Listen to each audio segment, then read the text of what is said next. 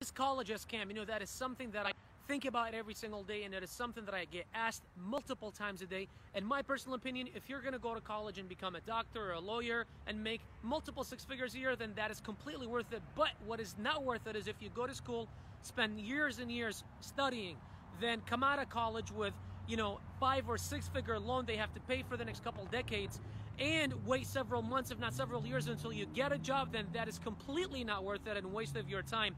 Now, many people say, you know what, I'm just going to drop out of college and go become an entrepreneur. Entrepreneurship is not as easy as you think. Although you may have, college dropouts like Mark Zuckerberg, becoming a billionaire, but that's a Harvard school, dropout. So you have to weigh your options. But the biggest issue is that schools are being taught by professors that don't know how to make real money, and the system is actually created to create more employees to serving the economy. That's my opinion.